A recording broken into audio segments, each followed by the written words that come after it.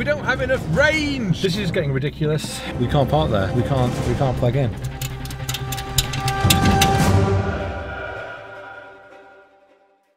Owning and operating an electric car in a big city like London is pretty straightforward when there are charging points on almost every street corner. But what happens when you take an electric car out of the city and into the countryside, where places to charge are few and far between? That's what we're here to test with a drive that takes this electric vehicle around some of the most beautiful parts of the nation. The atmosphere is electric, so let's charge up and hit the road. Our car of choice for the trip is the Nissan Leaf, currently the most popular all-electric car in Britain, boasting a theoretical range of up to around 100 miles on a single charge. Our 500-mile route will take us through ancient university towns, through national parks and even into the beautiful hills of Wales, stopping along the way to recharge the car at slow, medium or fast charging points. The slowest will take up to 8 hours to recharge the car, while the most powerful will give 80% charge in only half an hour. It's these that we'll have to rely on if we hope to complete our trip in the 2 days we have. Driving as eco as possible, our range has gone up a few miles to 49. I've also got the regenerative braking active, which is, it's kind of like engine braking, except that when it does it, it's actually restoring power back to the battery. We would soon be relying on that regenerative braking very heavily indeed. But for now, an easy drive led us into scenic Cambridge. Okay, so leg one is done. We're in scenic, beautiful Cambridge. Andy, what have you found so far? I found that I like the car. It's quite smooth to drive, but really you've got to be so careful in how you're driving this thing. If you put your foot down on the accelerator, you'll see the range of the battery drop dramatically. How far is it to the next stop? It's about 70 miles, I think. And what's the range of the car, roughly? About 80 to 90, so pushing it, but we should be okay.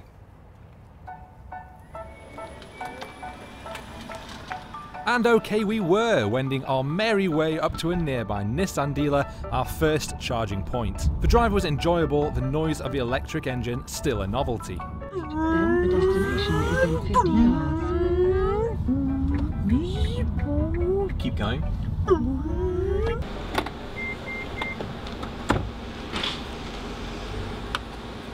It's like taking the fuel filler cap off, but there's no fuel. Instead I've got this thing, which looks like a space weapon. It is working. Well, apparently.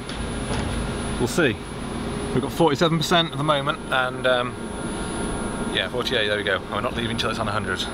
Charging an electric car is slower than filling up with petrol, however, so getting to 100% in this instance gives us a little time to kill.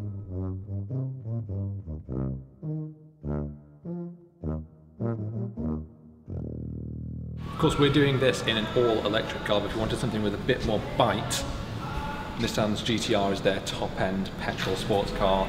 Be honest, Luke, would you rather we were doing a road trip in this? Yes. The next stop is Grantham, 71 miles away.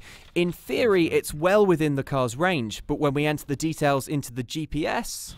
You might not be able to reach destination. Oh well, onwards and upwards, eh? First time driving an electric car. The eerie silence you're used to because of hybrids, but what I wasn't used to was how smooth sort of takeoff and driving away is. It's really, really fun to drive. 17 miles to Grantham, and we've currently got 38 miles of range remaining. So it looks like we're doing pretty well. Thanks to my efficient feet and brain. We have made it. We're in Grantham services, and so this was interesting because the car said that we won't have enough range to make it from Cambridge to Grantham, and we've done it with probably about 20 miles to spare. Yep. So that's good. We're at another rapid charge point, so we've got roughly an hour to kill, and kill it we did.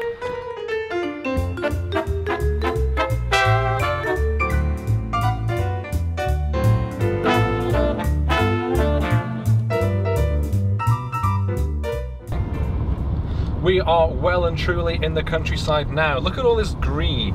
We've left the grey and the smoke of London behind. We've done from Grantham to Bakewell, and we've got about 37 miles remaining, which is more than enough then to get us on to Buxton.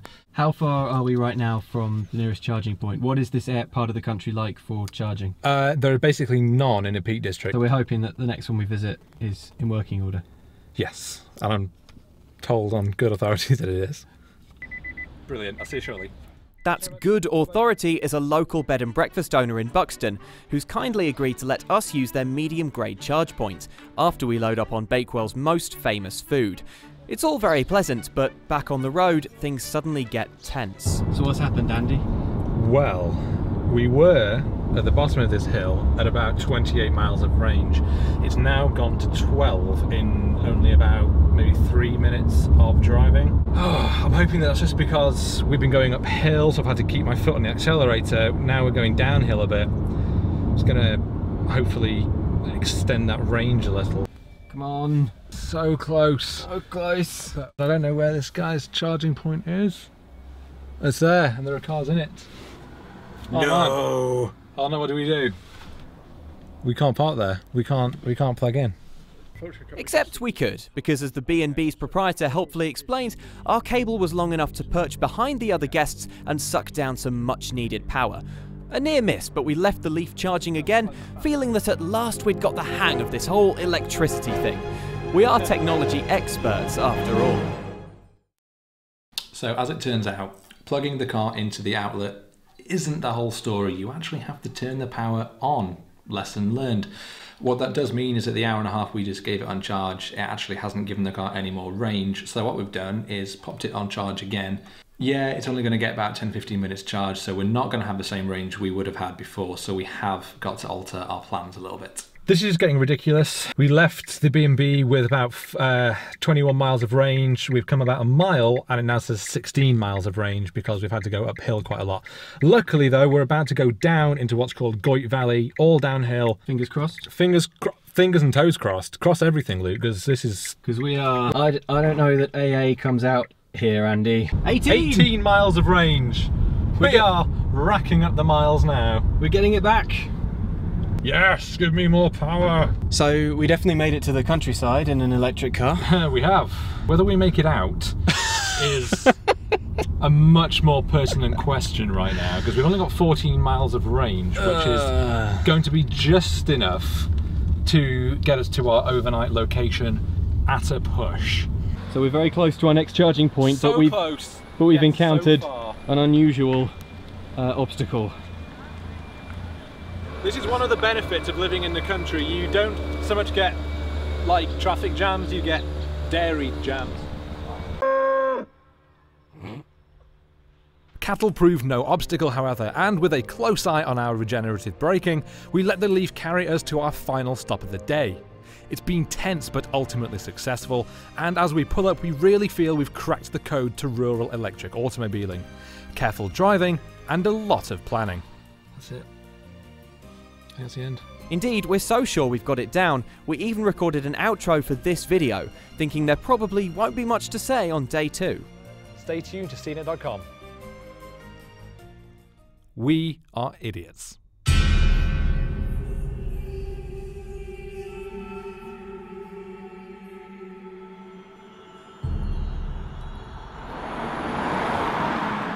A few hours into day 2, we're already dancing with danger. The 75-mile drive from Buxton to our first stop, a service station in Oswestry, is pushing our fully charged Leaf to its limits. As we approach the charge point, the range indicator isn't looking too happy. We're half a mile away from the services. We're so close to getting more power, but we have... This has been on 0 for probably about a mile now. We're flatlining, but we're close. Take the third exit. Absolutely nothing. Oh, that was close. But there's a problem. The service station's sole charging point isn't working, with the screen unresponsive and no power flowing. After prodding ineffectually of a display, we call the support number on the front of the charge point. Thanks for calling the Eco-Kingsbury Electric Highway. Our offices are currently closed. Our opening hours are Monday to Friday, 8:30 AM to 5:30 PM. I'm ridiculously low as well. So I checked A fellow Leaf driver pulls up behind us, but our combined efforts aren't enough to get the charger rebooted, which a little Google searching suggests is what we need to do. Doesn't do anything. So that's handy. Have you encountered this before ever? I've encountered chargers down, but not chargers, shall we say, so far in the wilderness. Right now, I'm going to have to go and look at my map and try and work out what plan B is. Have you been a happy Leaf owner generally? Oh yeah, I love the car. Absolutely superb car. Beautiful to drive. The ecotricity network's great. Unfortunately, they went from 24/7 customer service to Monday to Friday office hours. Right. There was a time you could phone them, any time, day or And night. they'd sort it out. You'd phone them, somebody would be on the other end and they could do a reboot. Have you had to do that before? No, I haven't, but I've met people that have. Right. Things break down, you know, things don't work all the time, you know, it happens. Petrol pumps, you pull into a petrol station, petrol pumps are out all the time, but in that situation, there are many, many more. So I've had to call for a tow. The annoying thing is that they are going to have to come and tow the car. They're only towing it just a few miles down the road into the town centre, into where there is a Nissan dealership which has a charger. It's just that we arrived with such a little amount of power left, so we just can't risk driving it ourselves. Did they give an ETA? Within the hour.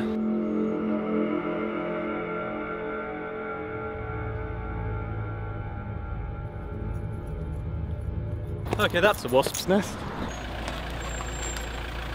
Before cabin fever can truly take hold, it's time to get towed.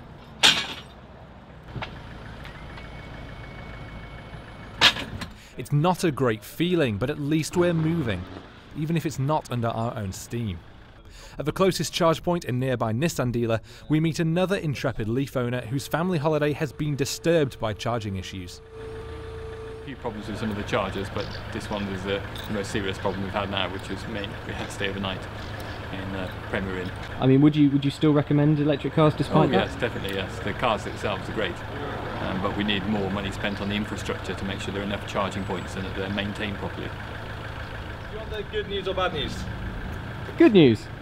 There is none. Do you want the bad news? Yeah. This one's out of order too. On the tow truck again, this time headed to an Asda in Shrewsbury, where there's a medium strength charger with our names on it. Third time's a charm. Now I've been towed to this Asda to charge here. Problem with that is that none of the cards we have are valid with this charging service. Apparently this is a different service than the ones that we've been using already. We didn't know that, and now we can't access the plugs. So again, no way of charging the car, and the tow truck has gone. Oh my god, It's pay as you go! It's so exciting! Pay as you go, Andy! It's pay as you go! I just had to download an app, and I put money on the app, and it worked! And now this! And it's in! Look! And it's in! Is it charging? Please, please, please, please, please, please, please, please, please, please, please, please, please, please. The light's blue! Andy, the car's charging right now. With the car sucking down power, we could get on the road again. But our mission to drive a cross-country route in an all-electric car could only be called a failure. We would soon make tracks for home, but not before shooting a real outro.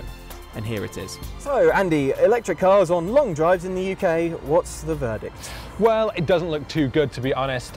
We planned our route and charging points down to the mile, and we drove extremely economically. Yet still, because of only one charging point being out of order, we had to rely on a tow truck to get us out of trouble. Now, these long drives are possible. It just takes a hell of a lot of planning and a certain amount of luck. Yeah, I think maybe surprisingly, this experience hasn't really put us off electric cars. I mean, we had a really good time driving this one, but the support's just not there. I mean, this technology has so much potential, but it needs that infrastructure to really push it forwards. Electric driving definitely is the future. It just has a long way to go yet. But do let us know what you think about electric cars and whether you would consider buying one yourself, and make sure to stay tuned to CNET. I think we nailed it. Yeah.